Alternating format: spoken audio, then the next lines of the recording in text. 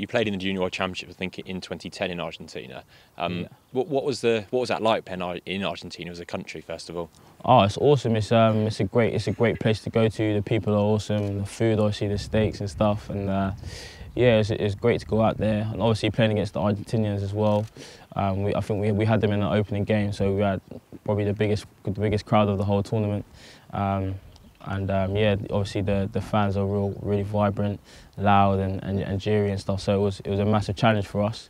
Oh, it was fantastic. They're a very passionate country, and I'm one of those. I really enjoy that sort of gladiator atmosphere where it's you boys sort of in the middle on the pitch against thousands of Argentinian supporters, where it can be quite hostile, but something that I really enjoy, and it's a great country and a great place to tour. I'm guessing it's going to be obviously a similar kind of like bit massive environment. Obviously, probably a lot more people as well.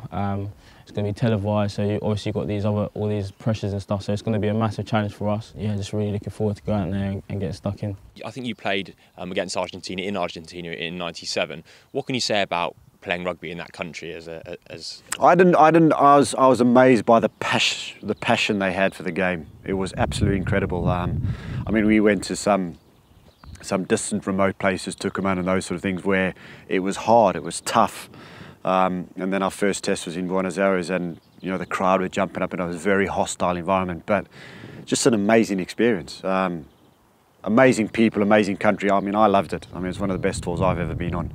And again, we had a great team. It was during the Lions tour, so we had a lot of good, young, enthusiastic guys, and it's a good place. It's good people, good place. So really hopefully we can go and play. Really something to savour for these young players then, the opportunity to play rugby in that environment. Well, Salta, it's very hostile. It's not your Twickenham or anything like that. It's a very hostile, and again, the more and more these guys can get exposed to it, the better they will become for the experiences, long term. So it's making sure we're successful, we're winning, but yeah, it's invaluable experience these guys will gain.